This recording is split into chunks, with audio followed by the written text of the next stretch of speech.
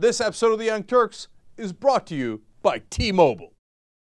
Tim Pawlenty, big announcement this week comes out. I'm a candidate. Yeah, we all knew you were going to be a candidate. No one cares.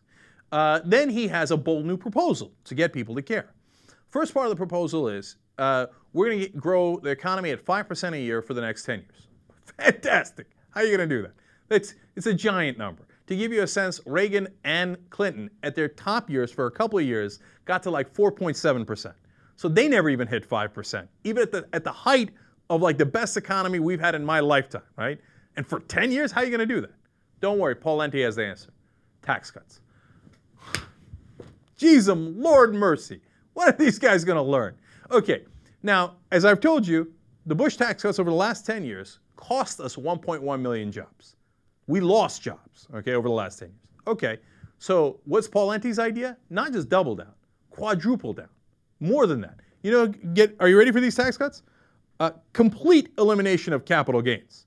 So if you're rich and you're already sitting on a pile of money and you get money from investing it without even working for a living, you're not going to be a plumber or a dentist, you just have daddy's money and you're investing it, or your own money and you're investing it, 0% taxes.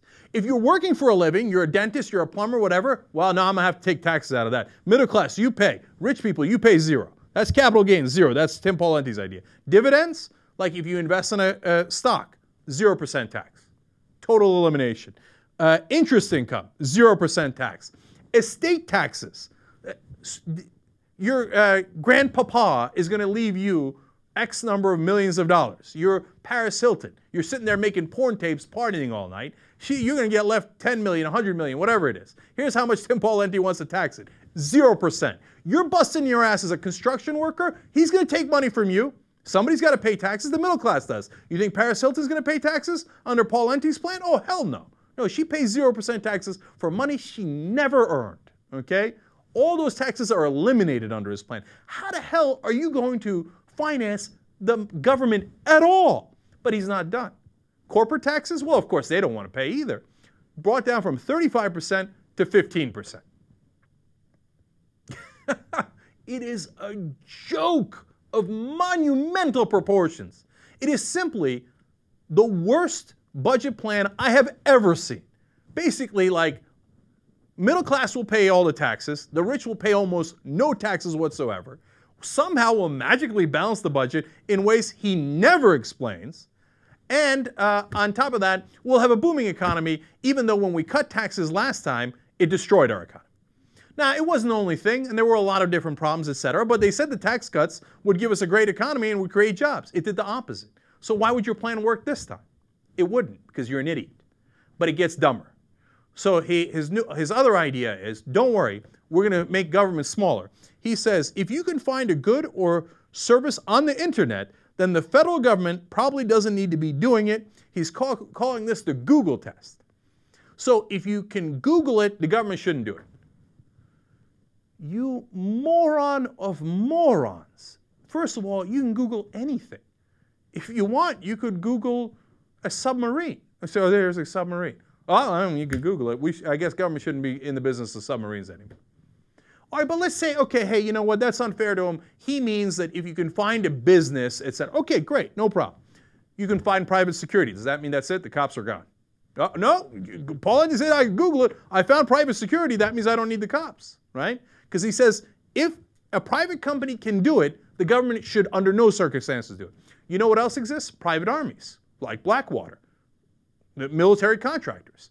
So that's it. United States military, pack it up. Google test, you're done. Okay? As Sammy would say, you're done. Okay? What else? I can give road construction. Well, there's certainly private road crews. That said, the government shouldn't build any more roads. I mean, did you think this through for even a single second? No. Destroy the government, make sure the rich get everything you want. That's Tim Pawlenty's vision of America. And I mean, the only good side of this is that Tim Pawlenty is such a loser. He has no chance of even winning the Republican primaries, filled with other losers.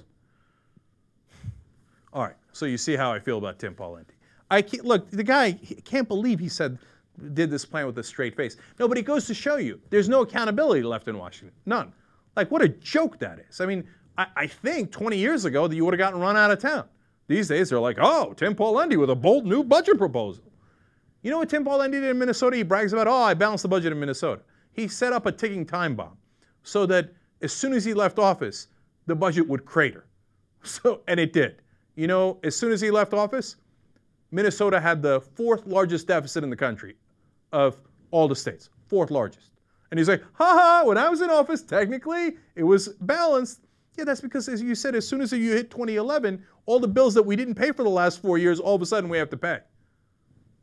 Loser of losers, Tim Pawlenty. T-Mobile's great selection of tablets, laptop sticks, and their new mobile hotspot gives you the ability to stay connected at super fast internet speeds. You can get affordable high-speed internet wherever you go without any overages. Mobile broadband data plans start at only $29.99 a month, and if you're a T-Mobile voice customer, you save an additional 20%. That's awesome.